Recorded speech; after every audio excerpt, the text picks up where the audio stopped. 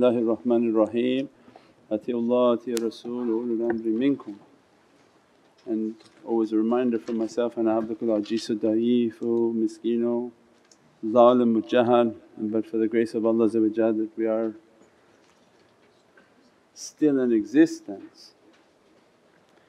The immensity of Allah's creation is something that we can't understand, and when they express that Allah works in mysterious ways can't be understood.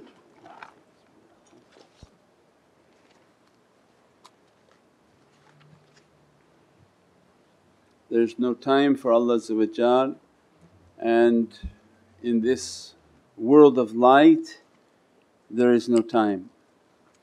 And the world of light that governs this physical world, which is based on time, the movement of the sun, the moon and the earth.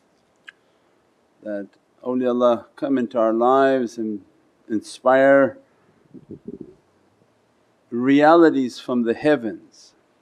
Fardul Alam wa Fardul Arsh, Mawlana Shah Naqshband, Sultanul Awliya Mawlana Shah Naqshband Qaddasallahu Sirruh, is a soul in which created 7,000 years before Allah created any soul for wilayat,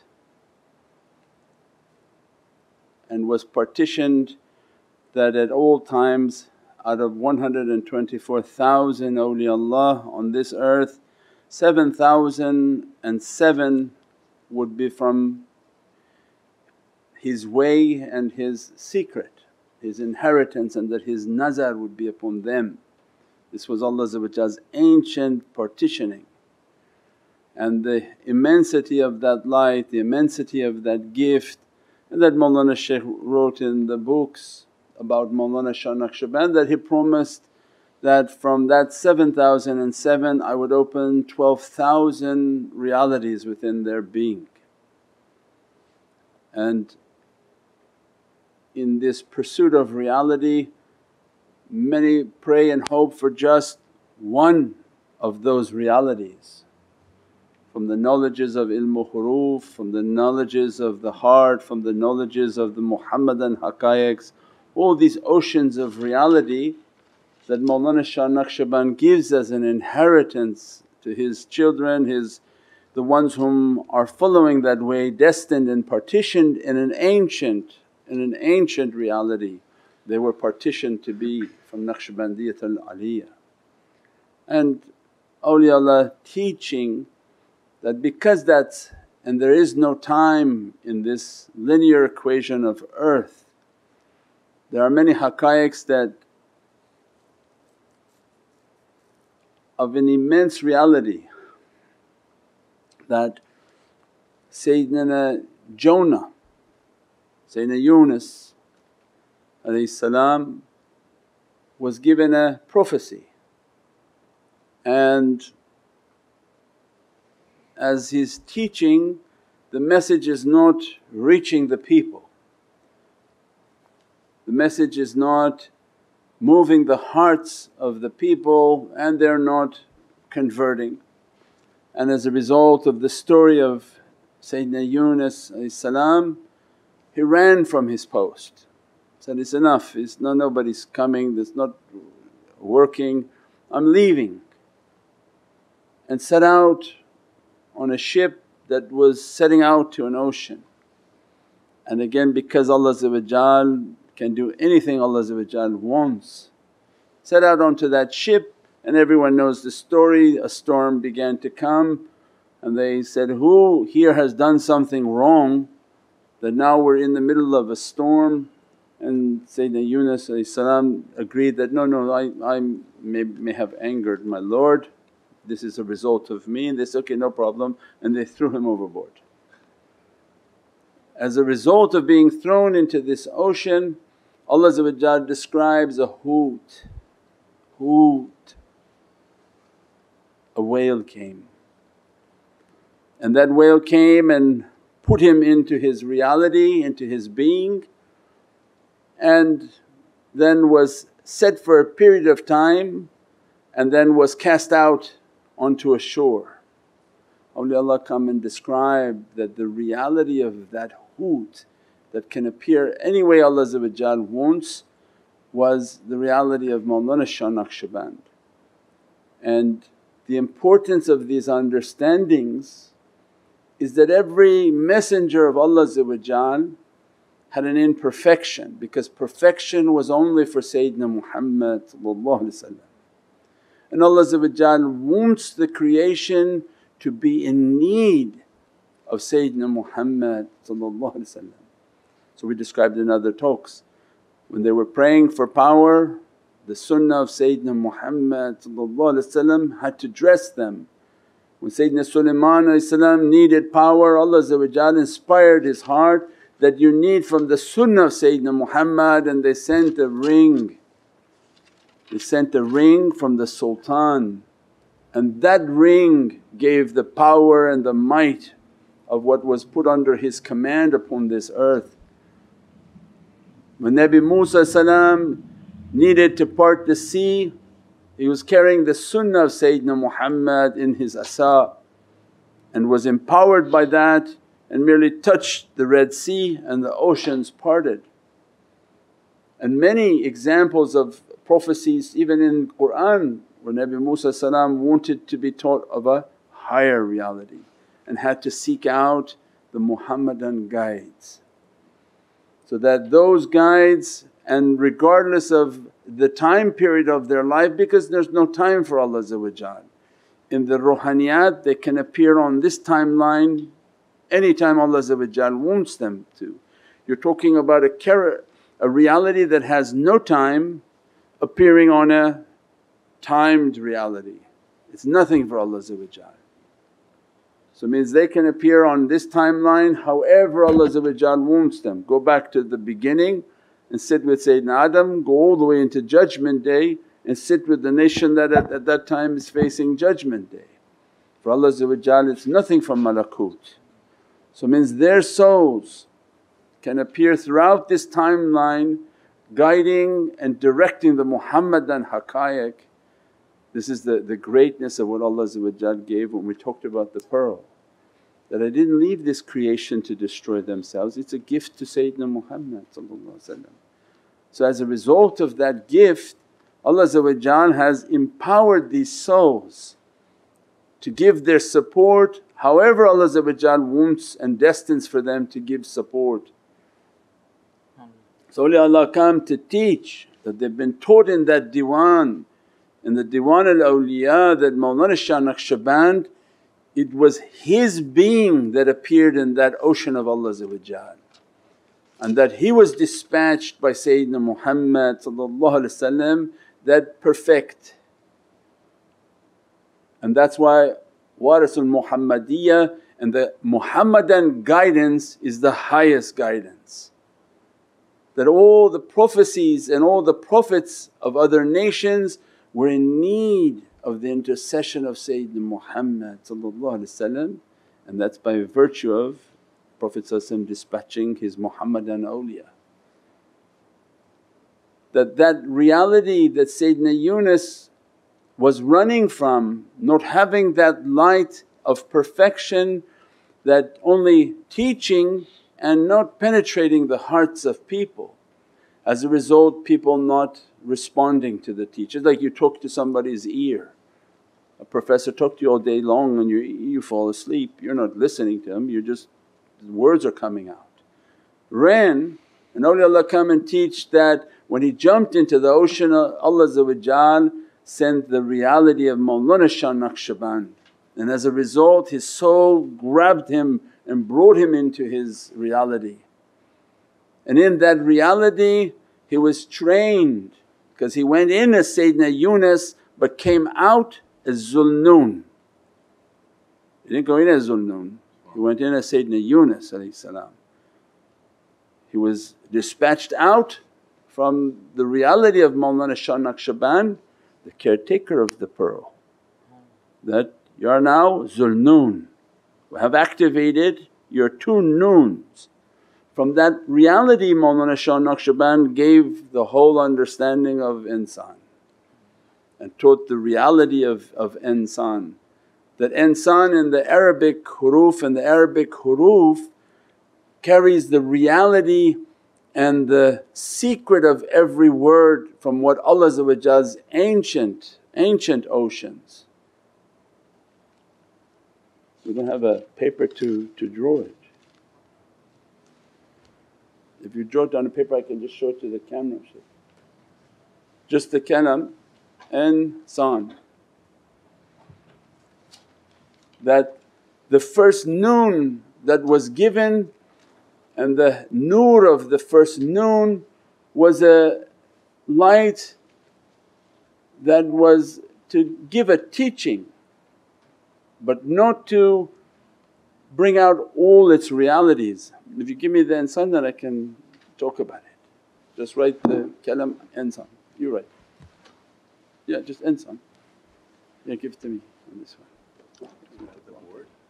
Huh? The board in your office? I don't know where that board is. You're missing alif?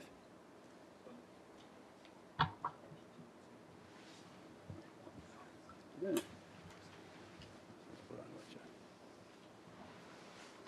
Okay. If Khalid is darker, teaching that this alif, noon, sin is a secret, alif, noon.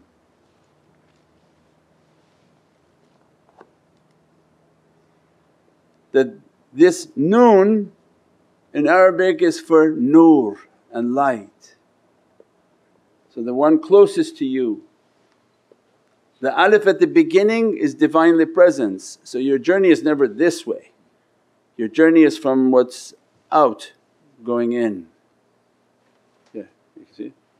Inside. Is that dark? Yeah, that's good. But you have to not put fancy writing, each letter separate. Is each letter separate?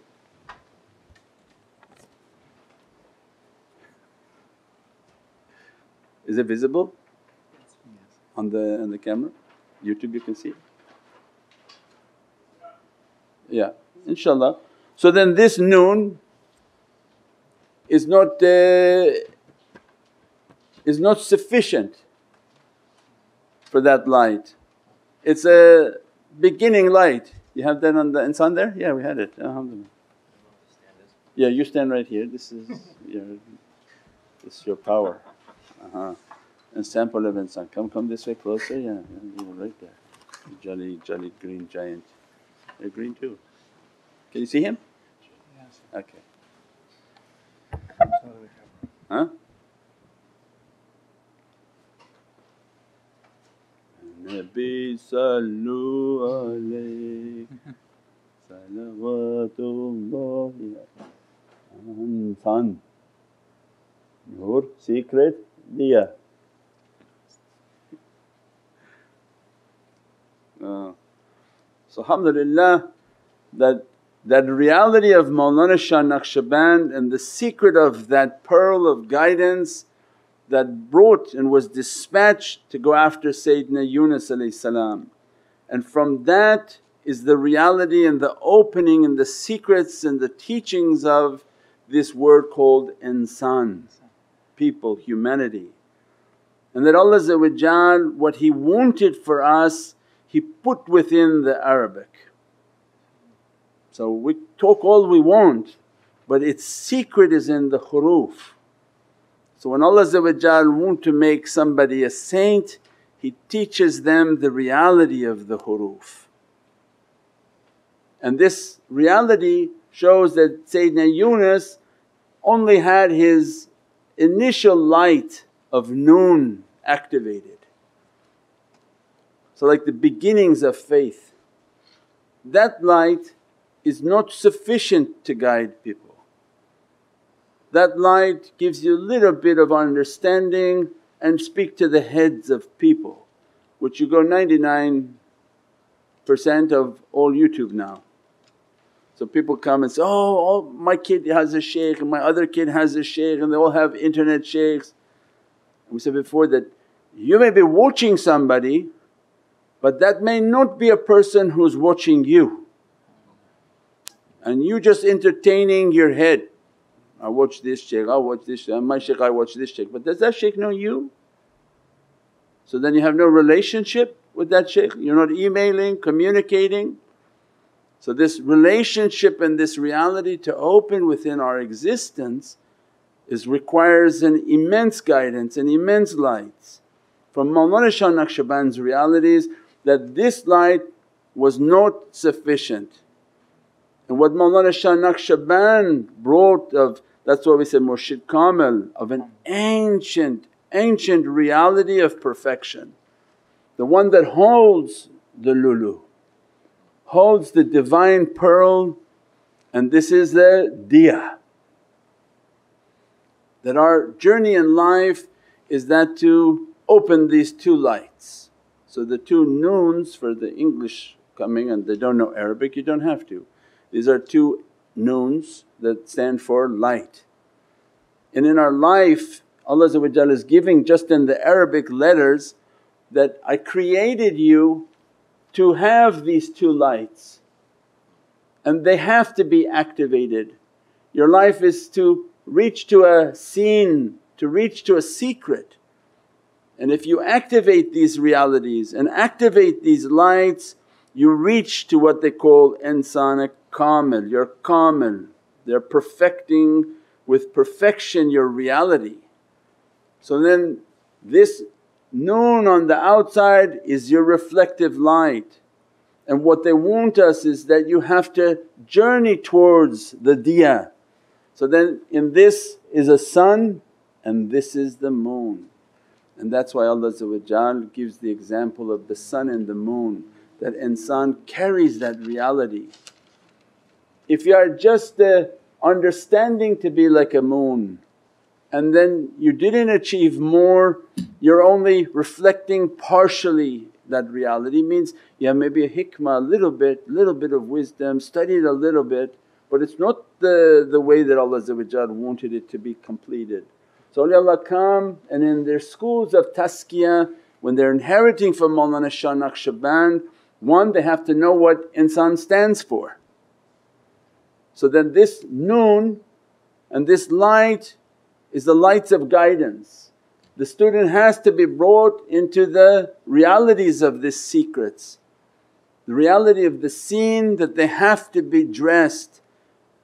They have to be dressed by ilmu yaqeen, knowledges of the heavens, aynu yaqeen, and they have to be taught from the visions of certainty.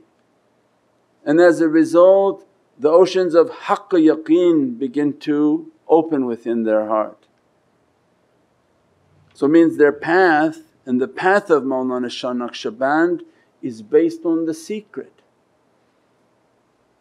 So that the tariqah is based on opening the secret within everybody's heart, and everybody has a scene, everybody has this secret. But the elements of the secret have to be the knowledges of certainty. That are you being fed knowledges of certainty? So when I'm watching, my kids are watching this shaykh on internet, are you being fed the knowledges of certainty? No, they're interpreting hadith and where Ajuj and Majuj are and this one is that, and then a political version of the understanding of a hadith and this and that. That's not the knowledge of certainty, that's actually the knowledge of uncertainty because they're making things up. The knowledge of certainty is the ilm al-laduni, Divinely knowledges, and they're all based on Muhammadan haqqaiqs. You count them maybe on one finger. So it means that they have to be taught Divinely knowledges, at the same time by Mawlana Shah Naqshband they have to be taught from aynu yaqeen, the vision of certainty. So then they have to have in their whole curriculum a way in which to teach the children, teach the student visions of certainty. How are you going to reach vision of certainty? By your physical eye? That you went to a market and you stared at the fruit and then you could see the reality of the fruit? It's not a physical vision. You have to have been trained in the spiritual vision, that they taught you how to close your eyes, how to focus on your muraqabah, how to make your connection, how to connect to this fires in this energy, not from the whole universe but from the mirror of your shaykh reflecting from his heart. Much more precise and actually the reality of a laser. The laser doesn't take a light from everywhere and bounce it all over the room. It takes it from a mirror and they go like 10,000 times back and forth before that power of that laser is coming out, and it's in a fraction of a second that it reflects and retracts back and sends it out. The same concept Allah is asking, in your practices to reach, you have to have been brought in the presence of a mirror, taught how to make your connection, and as a result their fires comes to you faster than the speed of thought and hit your heart and take it back and forth, back and forth, back and forth, and it begin to burn into your soul its reality. That's Ainul Yaqeen. So you're being taught all these haqqaiqs, you've been trained on how to connect your heart so that your heart takes away its rust, take away all its badness, take away all its character, so that their ilmu yaqeen, when you're connecting and you have an affinity for the shaykh, the Ainul Yaqeen is coming and heating you up. And many students they have the taste of haqq yaqeen because immediately they're lighting up when the shaykhs are talking.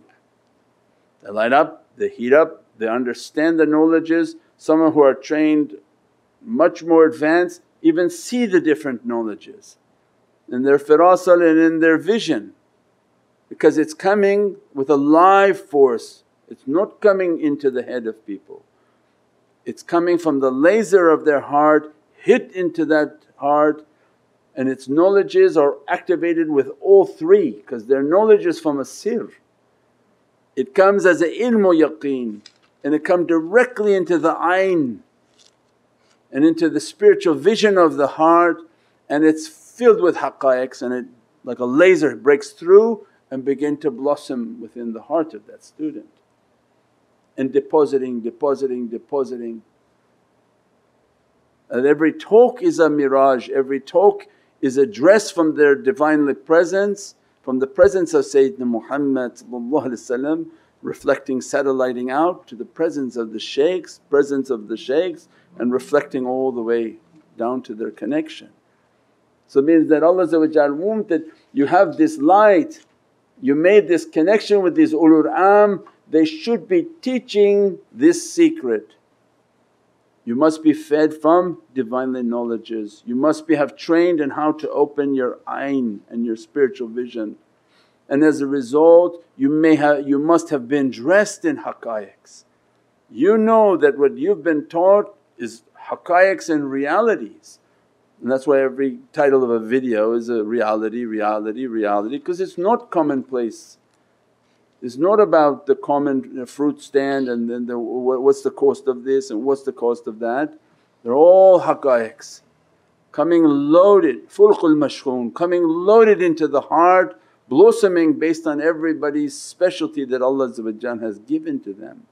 Each will take that haqqaiq and begin to expand it within their heart to the understandings they have. If they have an understanding in medicine, the haqqaiq begins to blossom in medicine. They have understandings in math, the math ones, they pick up immense understandings of math and mathematics and atoms and all of the angelic reality, because Allah sends it and it begin to expand within their heart, and the heart has an infinite capacity. As a result of these knowledges, then they must be reaching towards the diya, that through all their tafakkur, through all their contemplation, through all their practices, the shaykhs are trying to light the heart. That when Allah is testing the servant, then in their tafakkur and contemplation, that's why we describe that this station is not easy to reach. These songs that people cry is because they understand this path is not easy.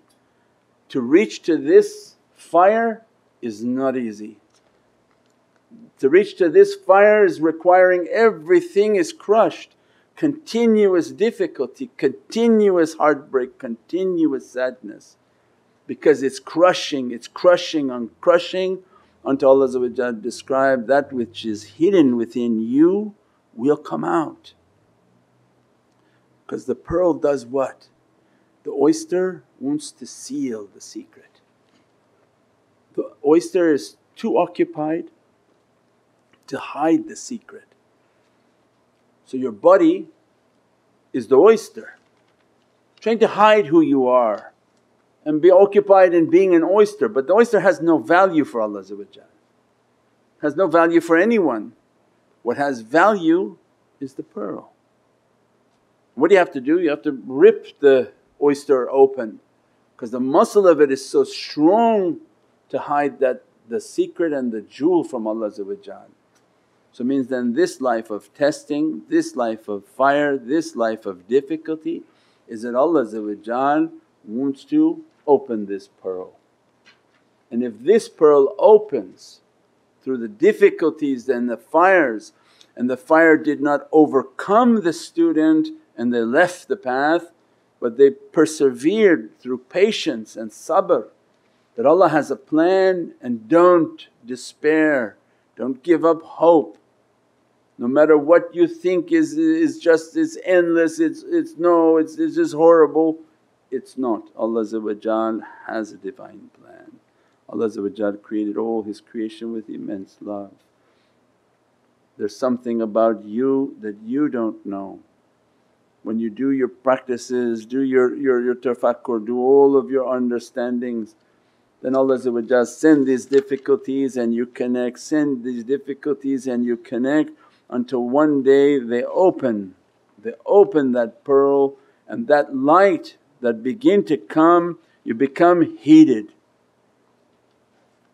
Because when this fire is ignited, that's a fire, and the eternal flame of that person is been lit. As a result of being lit, they are heated. The eternal sun in them has now been awoken by Allah, and in their practices they heat up, and in their hands they heat up, and in their neck they heat up. Why? Because they're sun. This is the beginning phase of the Shams opening within their reality. This is what Mawlana Shah Naqshband wants in the path, that you have to pursue the light of you accepting Islam is not enough. The light that you think you understood tariqah and that's it for you is not enough. You didn't get anywhere, you didn't go through any of these oceans. What Allah says, no, you just began. Now pursue a path of Divinely knowledges, don't waste your time. Take and feed from ilm yaqeen, continuously training on ayn yaqeen that, Ya Rabbi, I have to open my spiritual vision, I have to open the reality of my vision and my heart. I want to be from Ahlul Basira, those whom see. And as a result, the knowledges that the shaykh is teaching, and when your heart is open, immense amounts of haqqaiqs are flowing through. Those haqqaiqs are what save us through these fires and difficulties.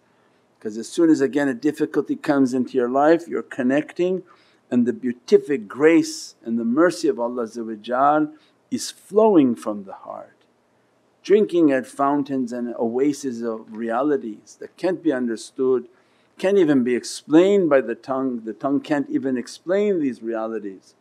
As a result, Allah will begin to open the diya and the sun within the individual. When that eternal light opens, this is a gift from Allah. That's what Mawlana Shah Naqshband was giving to Sayyidina Yunus, that we have to open this noon.